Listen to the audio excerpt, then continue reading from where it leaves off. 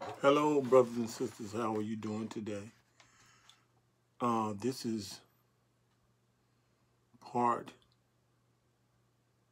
12, and we're going to be talking about part 12, the Moses covenant. And this was another covenant that was given by God to be close to his people, and his people to be close to him.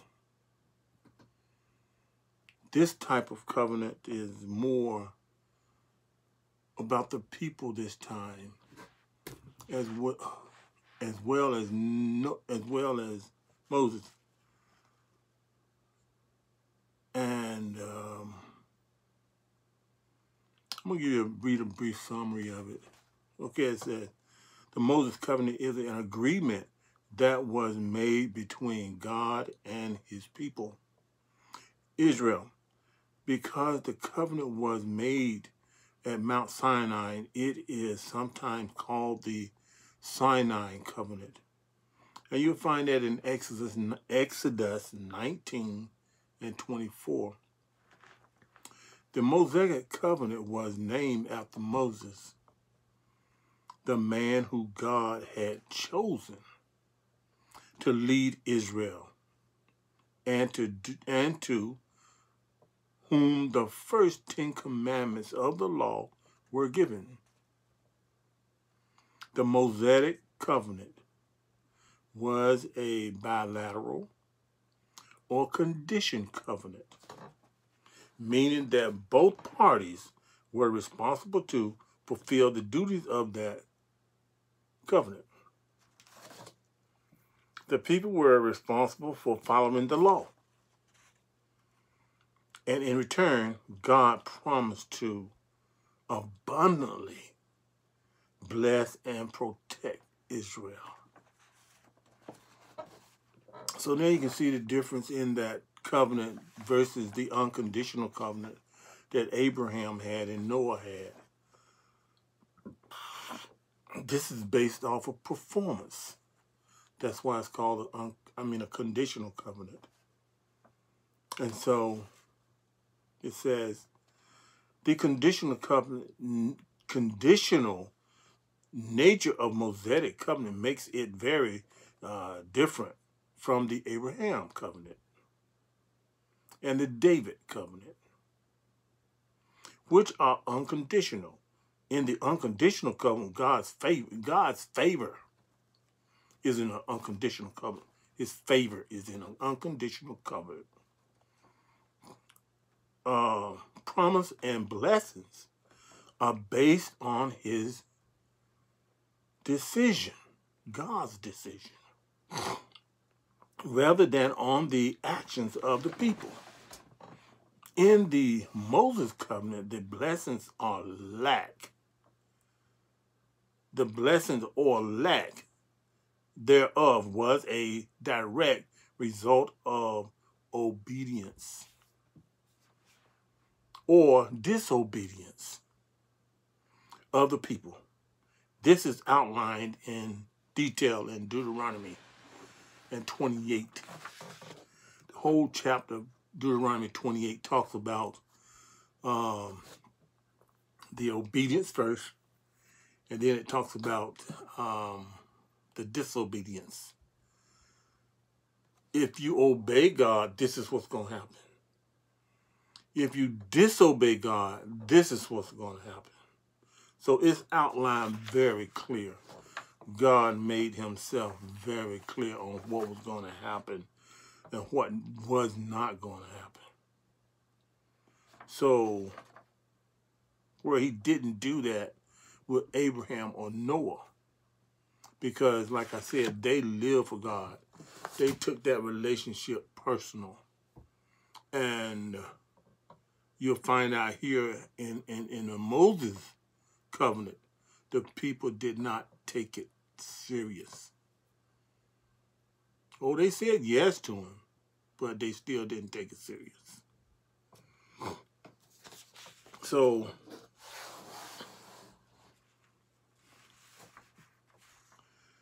So this is what we're talking about. So we're going to go to Exodus 19, and we're going to find out what's going on in Exodus 19, 1 through 9. And this here again, we're talking about a personal relationship that Moses had with God. Moses had with God. The people could not have a personal relationship with God because their mind was always somewhere else. They did not keep their mind on God. They kept it in everything else except God. So we're going to read. And again, I always read from the New Living Translation. I want to make that clear. There are several books that I use, NIV, New King James, the Spirit-Filled Bible of the New King James, Schofield. I use Schofield. I use some other Bibles too. Now I can't think of the rest of them, but when I'm digging deep and trying to find research for certain things, I like to have those Bibles close to me, and I read each one and see what each one is saying. But I found that the New Living Translation just breaks it down plain and simple. And that's why I read it to you, so it can be plain and simple. I don't want nothing to be hard. I want it to be plain and simple. So if you want to read the new, I got a New Living Translation, which is a study Bible, which gives you a lot of history. And a lot of history is what you really need to understand the Word of God. Because everything is based off of history. So far in all my lessons, you can tell everything is based off of history. We got to go back into history and find out what these relationships was all about before we can even begin to understand what God is saying. We got to understand God. And through these covenants, I hope and pray that you will understand what God is saying, how close God got to these people in the Bible, our ancestors, how he got so close to these people and got to know them real well, and they got to know him real well. And that's what it's all about. And then they took on his form, his likeness. That's what it's all about. That's what we're supposed to be doing, is taking on Christ Jesus' likeness and everything that he stands for. So it's not hard to understand the Word of God. It's just what direction you take to understand the Word of God.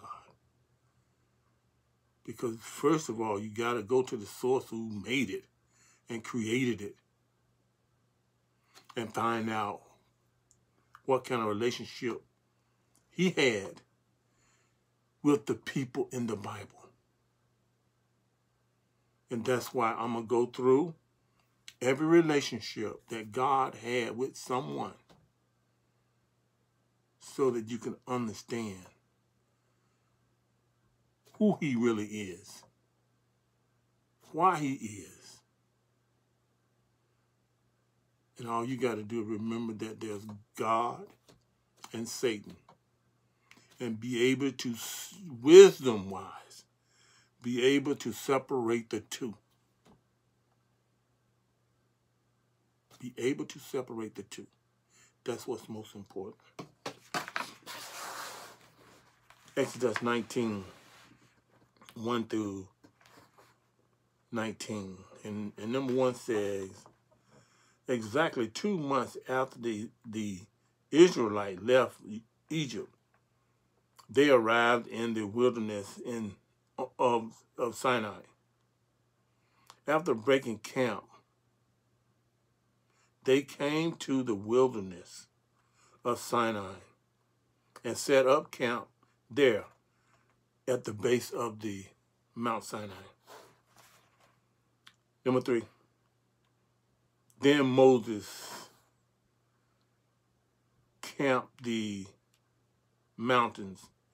climbed the mountains to appear before God.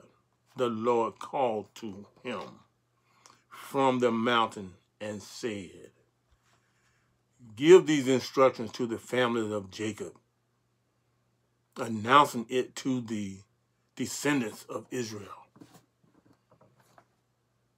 God called Moses out.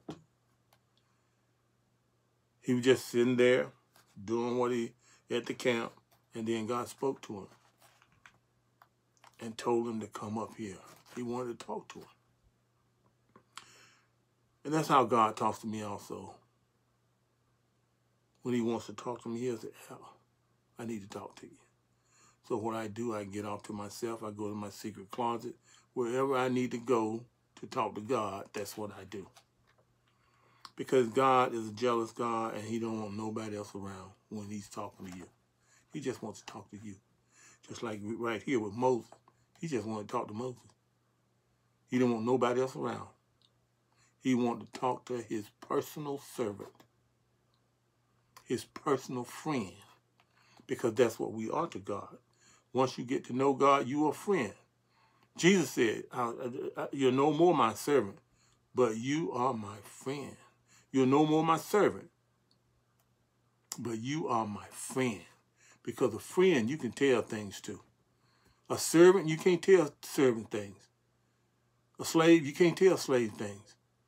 But a friend, oh, you can confide in a friend. And this is what Jesus was trying to tell Moses, that he wanted to confide in him. I need to tell you something. And number 4, you have seen what I did in the Egyptians, what did to the Egyptians. You know how I carry you on eagle's wings and brought you to myself. You see, God brought Moses to himself. God did that. God was watching over Moses. And even when he had to go out there in the desert, God was watching over him. There are many times God has watched over you when you was in your disparity. And he still came through like a champ. So you can understand when you get alone, crying, and don't know what to do, and you call out his name. Oh yes, he said, for my very elect's sake, I will come speedily. He's coming to see what's wrong. That's your daddy. That's your Abba, my father. I'm coming to see what's wrong, son. Number 5. Now, if you will obey me and keep my covenant, you will be my own special treasure.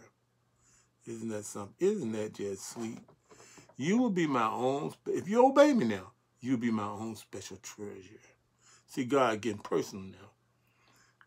God is getting loving now.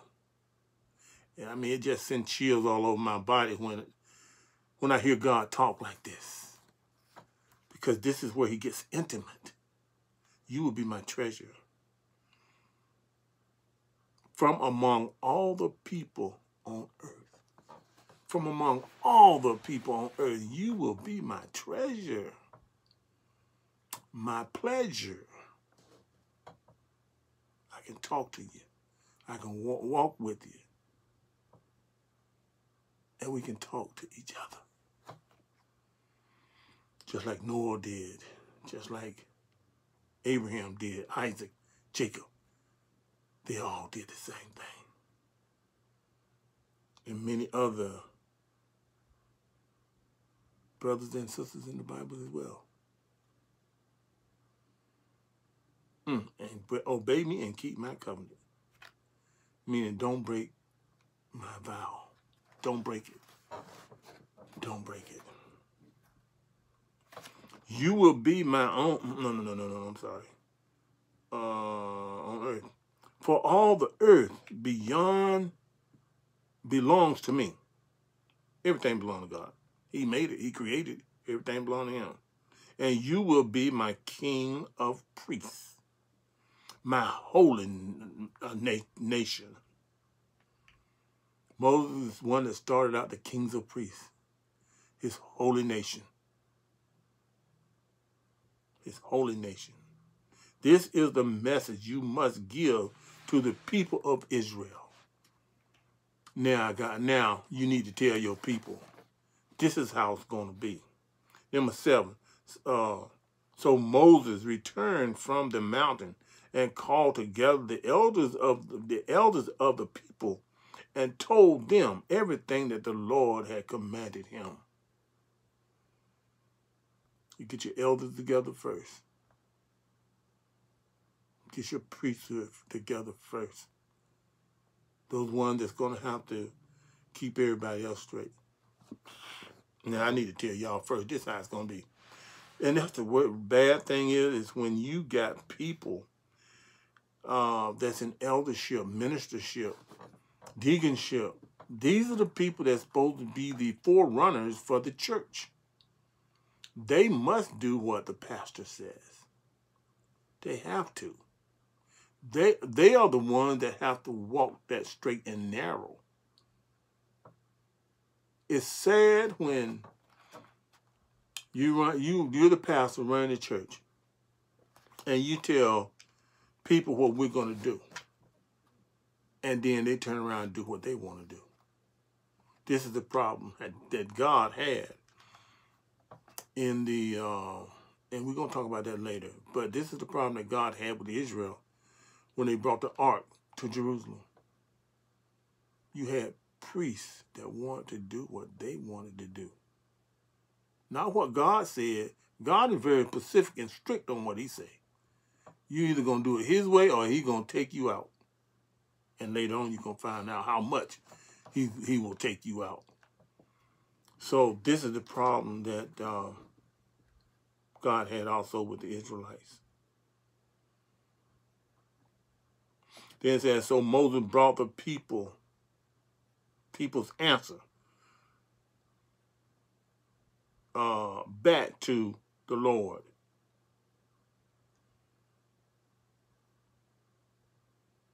No, I'm sorry, number 8. Number 8. And all of the people responded together. We will do everything that the Lord has commanded. Everything. People said that now. They got together, they voted on it, and whatever they had to do and said, yep, we're going to do whatever the Lord say do. And remember now, your vow, if you make a vow to God, you can't break it. There's consequences behind making a vow to God.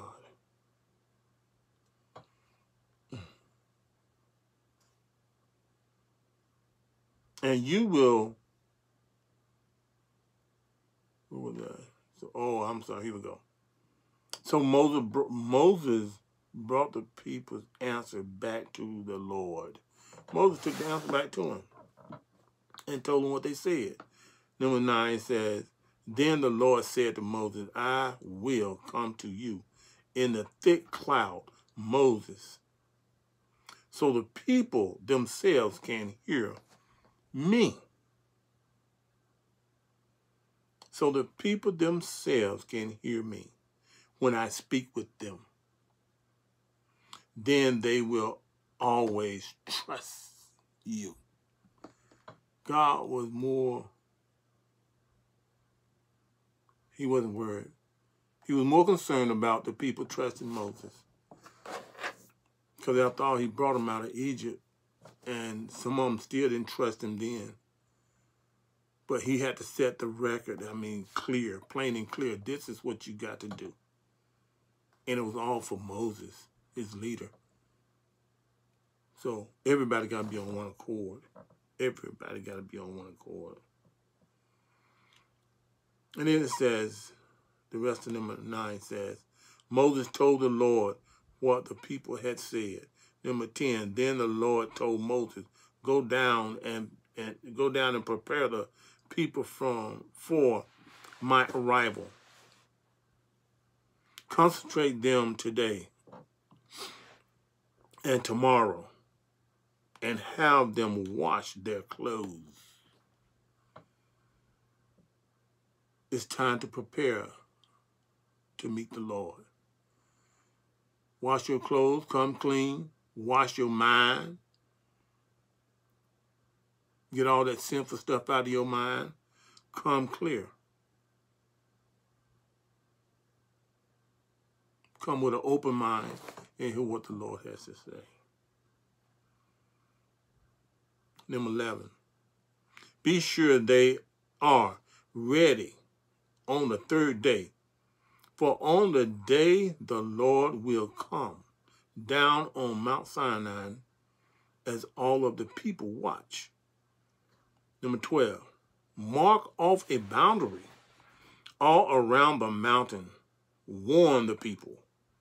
Be careful. Do not go up on the mountain or even touch its boundaries. Anyone who touches the mountain will certainly be put to death. All you got to do is just touch. If he roped it off, you touch that rope, you dead. You step across that rope, you dead. That sounds harsh.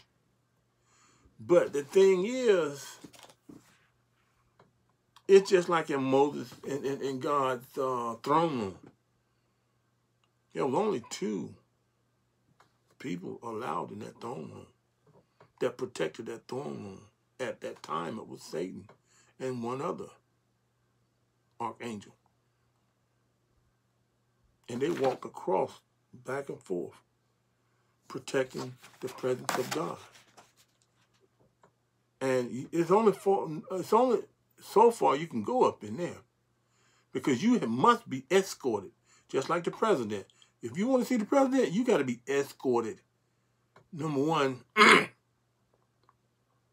you got to write a letter to him and tell him what you want. And then he got to say yay or nay. And if he says yes, when you get there, they're going to search you. So make sure you don't have any weapons or anything that's dangerous that might hurt the president. Same thing with God. When, just like Satan, when he went up to see God, he had to be escorted to the throne room, the one that he used to work in. He had to be escorted in that throne room, because he wasn't a friend of God's anymore. So we don't know what you're going to do. We don't know what you're going to do. So be escorted. He'll see what he saw what he wanted. And he asked Satan, where have you been? And he said, to and fro, seeking whom I can devour. I'm straight up. This is what I'm doing, you know. God straight up too. Have you considered my son Job? He said, yeah, but you got a hedge around him. See, that's that protection. When you live right, God will put a protection around you. He will send angels to protect you, to keep you safe. No harm will come to you. That's what he told Abraham. So he told Isaac and Jacob, no harm will come to you. Whoever cursed you, whoever cursed you, I'll curse them.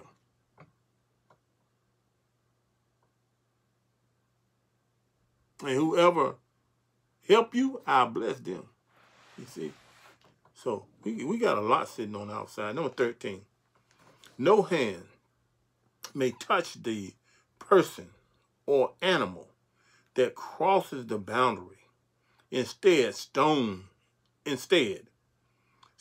them, or shoot them with arrows. They must be put to death. However, when the ram horn sounds a long blast, then the people may go up on the mountain. He's giving all these warnings. He's talking to Moses, telling him what to do. See the importance of God talking to Moses and telling them what to do so they don't make a mistake.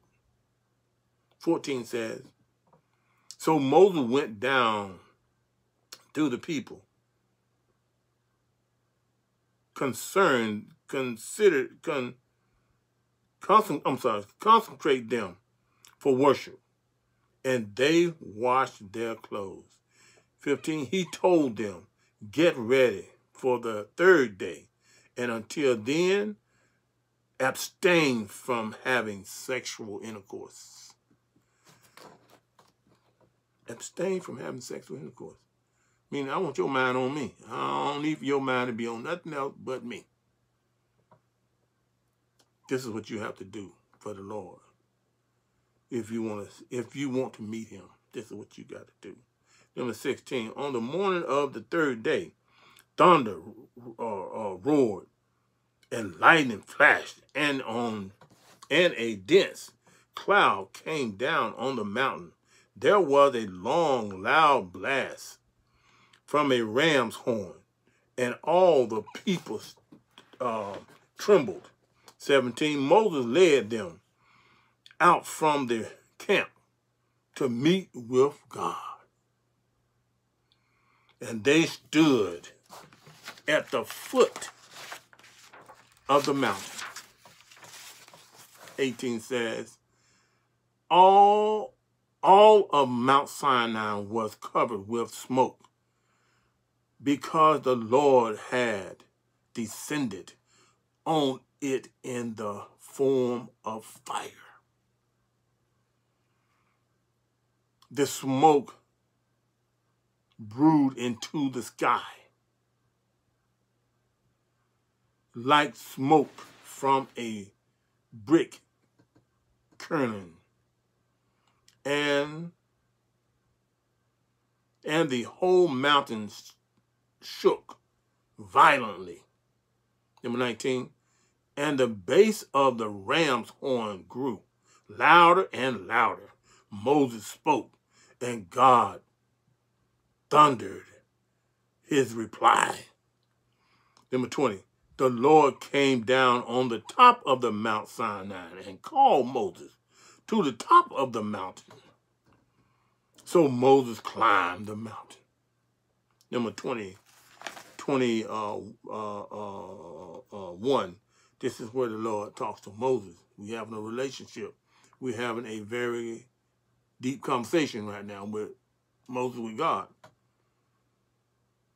Number 23, but the Lord, Moses protested. The people cannot come up the Mount Sinai. You already warned us. You told me. See, this is where Moses protested to God of even coming up, the danger that they will face. So there are times when you can, even though God told you something to do, you can protest it. But just be humble about it. Don't be no fool now. Don't go up there giving God no instructions. But you can't contest it. Mark off the boundaries all around the mountain to set it apart as holy. See, this is what's so important.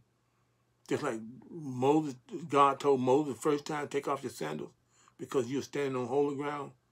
Anytime God comes down, his presence is around. That's why the boundary was there, because that ground became holy. Anything God touches is holy. That's why it's so important that we obey God. And then again, but the Lord said, go down and bring Aaron back up with you. In the meantime, do not let the priest or the people break through to approach the Lord, or he will break out and destroy them. It's very, very important. Cannot touch what's holy. You cannot touch what's holy and live. You just can't do it. In that day, you could not do that. When God's presence was there, just like going into the where the ark was. When you got through one curtain, but the priests were there to go in to the ark. Nobody else could do that.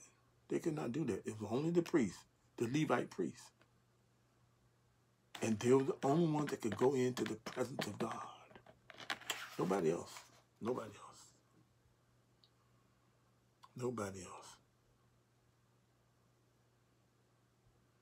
So number 25 says, so Moses went down to the people and told them what the Lord had said. Told them what the Lord had said.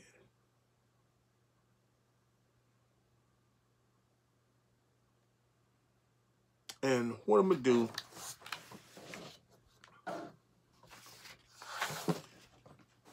when you go to chapter 28 of Deuteronomy, like I said, read that whole chapter. That is a beautiful chapter.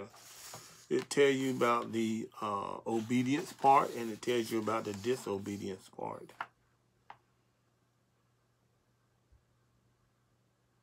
I don't know if I should split this up or not.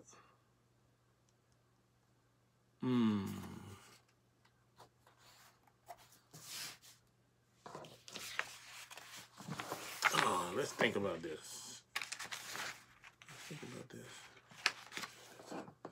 Here's what we're going to do.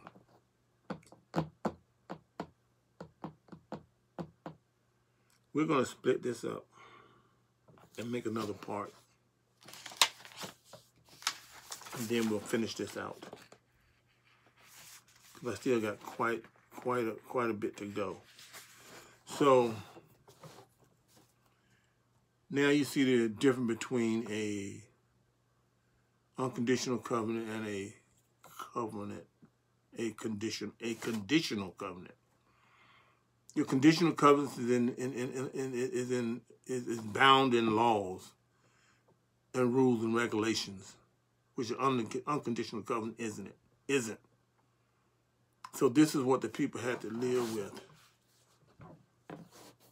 They had to live with a covenant that was conditional. If you broke the law, then certain punishments would come upon you. And I just have to tell you, God just doesn't play. It's either be holy or not. You got to be one or the other. And I think you know that, my sisters and brothers, even the unbelievers, I think you know that also too. So don't think you can pull the wool over God's eyes, because you can't. He sees all, hears all, knows all. There's no one in this Bible that got away with doing wrong. No one. If Satan didn't get away with it, you're not going to get away with it. If you're still doing the same sin, you will be judged. You will be judged. So live right no matter what. And in the next part 13, we're going to finish this out and tell you what the consequences are as far as being obedient and disobedient. What happens? Okay? So, God bless you, my sisters and brothers. I thank you for taking out the time to listen to God's word, because truly it comes from God, not from me. This is all God. It is not me. And I just want to thank you. And I ask God for always to give you understanding. Always. Because you need that understanding. You need for your mind to be opened up in a simple way, a humble way, meek way, to where you can understand the word of God. And he will teach you these things. He taught me. Sure, I went to church. I kept going to church. But it was that side line workout that really did it.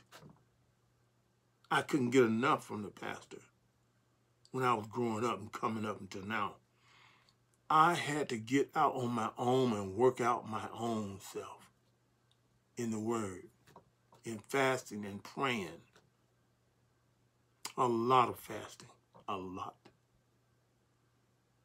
But it all paid off. When people was out there having fun, I was in the Word of God. I was fasting. And I didn't go out to do foolish stuff. I was sealed with the Holy Spirit to do what was right. And that's what you got to do. And so I'm asking you if you will take on the spirit of the Word and go with it. In Jesus' name, I pray this to be so. And again, my brothers and sisters, until we meet again, God bless you and I love you. Amen.